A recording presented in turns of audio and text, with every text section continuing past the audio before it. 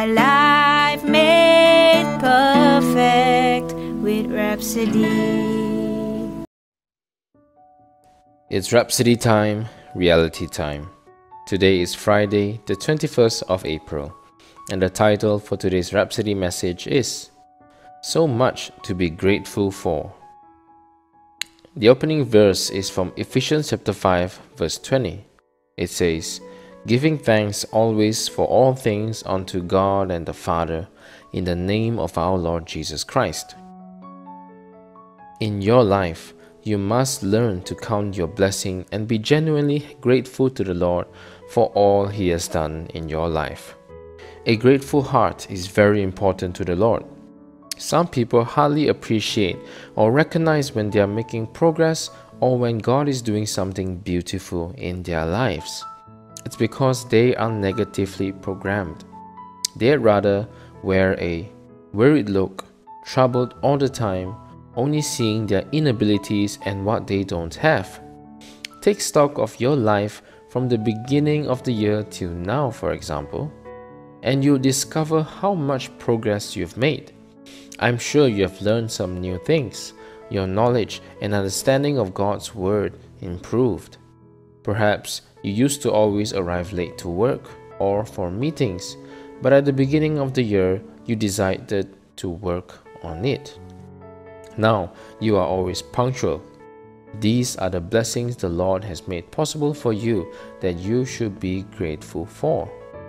Never think that such blessings are insignificant. Perhaps your prayer life has become richer. You pray better than you used to. That's a huge blessing. Always consider these and other improvements the Spirit of God has brought into your life. Center your mind on them and be grateful. Be thrilled by such blessings as the ministry and work of the Holy Spirit in your life.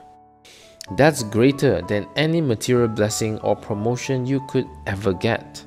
In fact, it is what will give rise to all other kinds of material blessings and promotion.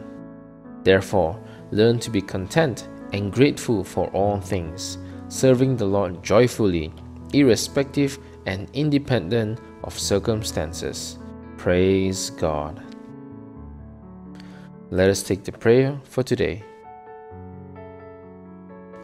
Dear Father, you are great, gracious and glorious.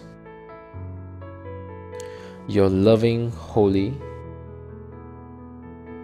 just and true. Thank you for your blessings in my life. The divine favors that you cause me to experience. Always. I am grateful, Lord, for your faithfulness towards me. You have given me all that pertains to life and godliness. Thank you for making my life the effulgence of your glory and virtue. In Jesus' name, Amen. I encourage you to go to these scriptures for a more further and in-depth understanding for today's message. Psalms chapter 68 verse 19, Psalms 103 verse 2, and Ephesians chapter 5 verse 20.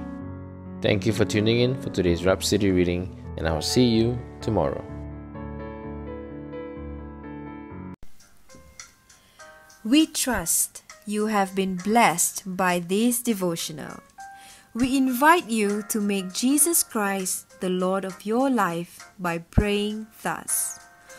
O Lord God, I believe with all my heart in Jesus Christ, Son of the living God.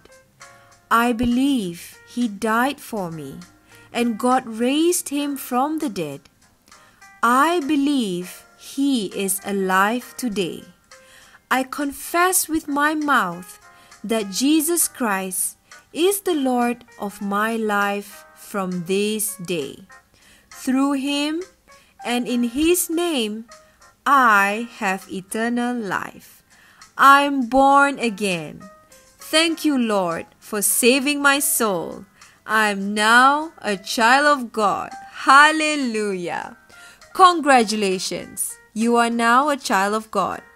To receive more information on how you can grow as a Christian, please get in touch with us by emailing us at tnimsia@gmail.com.